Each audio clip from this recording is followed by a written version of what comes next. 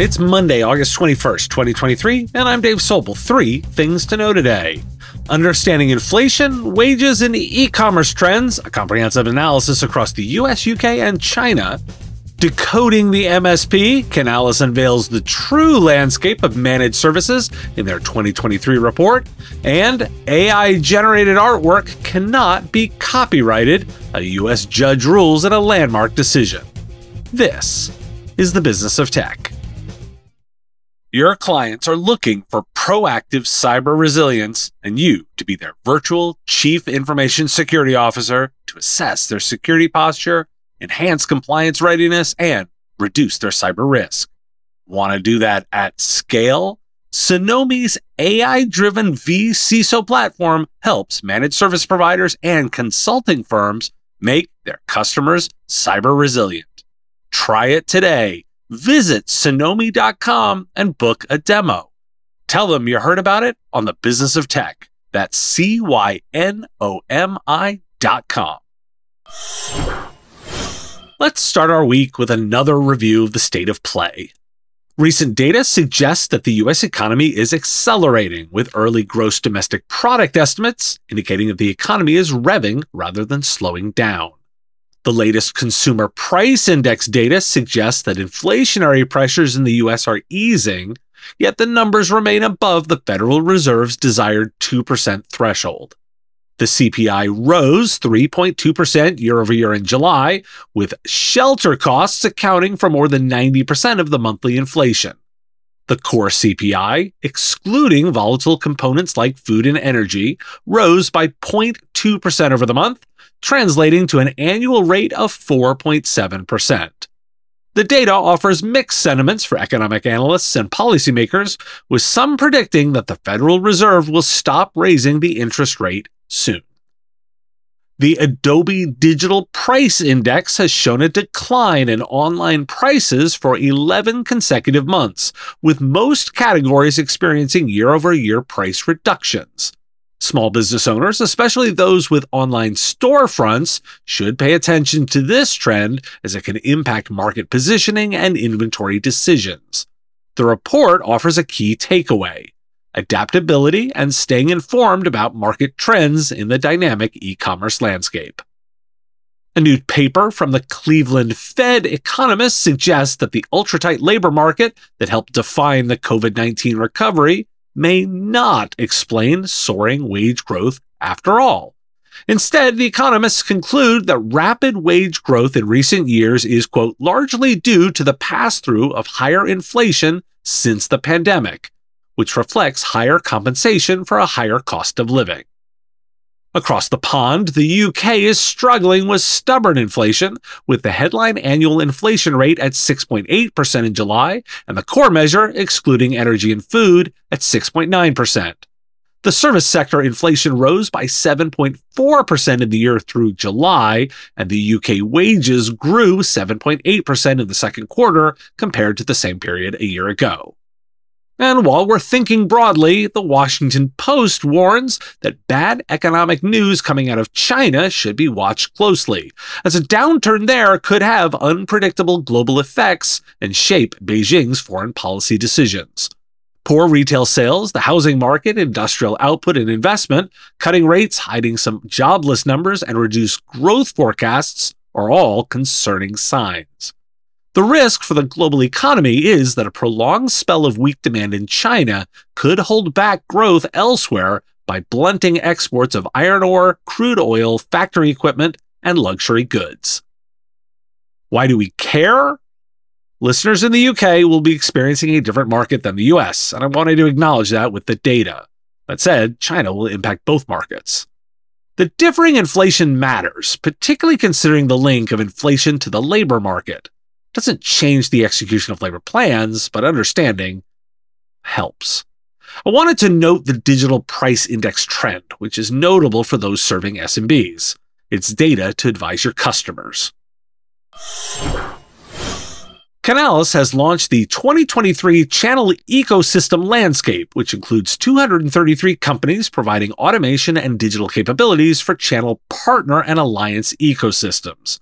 The report notes 14 companies driving over $100 million in channel software revenue, 25 companies founded in the past 5 years, and 80% of companies headquartered in the US. The full report is available on the Canalys website.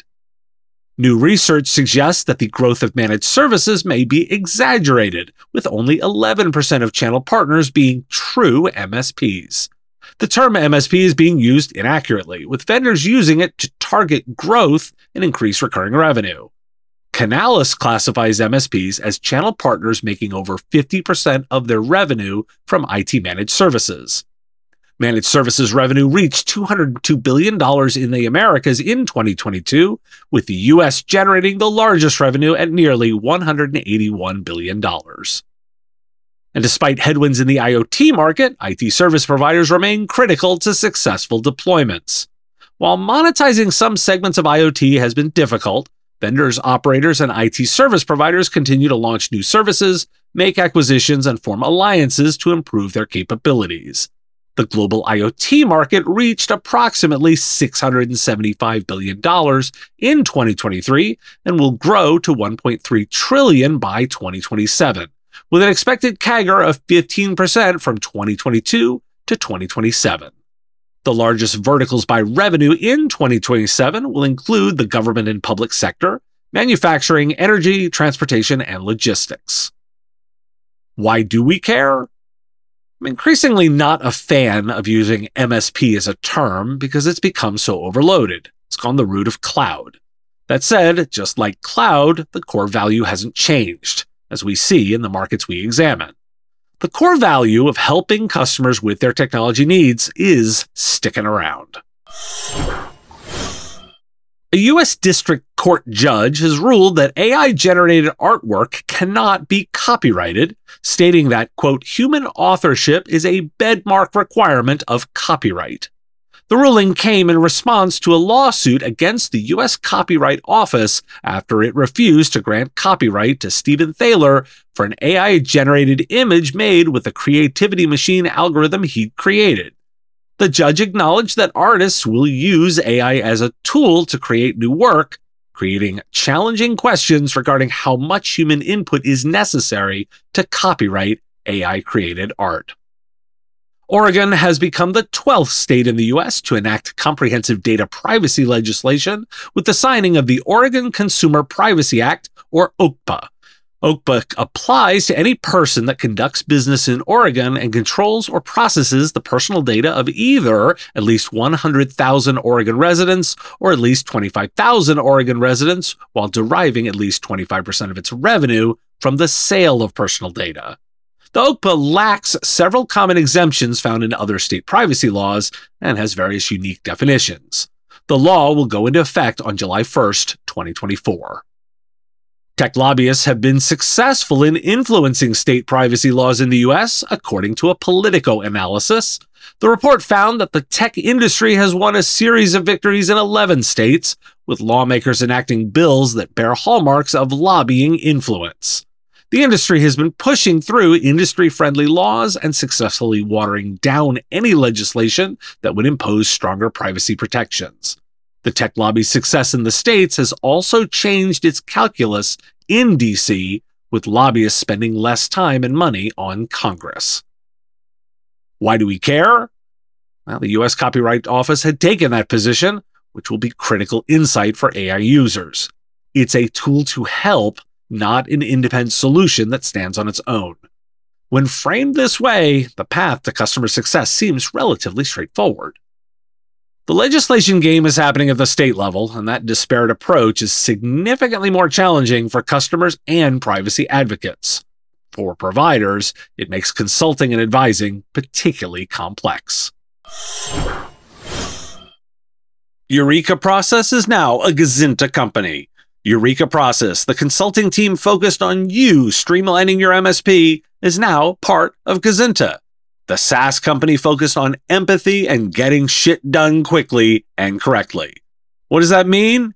First, Gazinta Mobius customers will get even better customer support for their products. The Eureka team will be looking at ways to deliver better customer support and give their thoughts on how to make the products better. It also means that you can come to Gazinta for more of your consulting needs when you want to own a business, not be owned by your business. Process Consulting will give you the freedom you need. Visit gazinta.com/Eureka to learn more.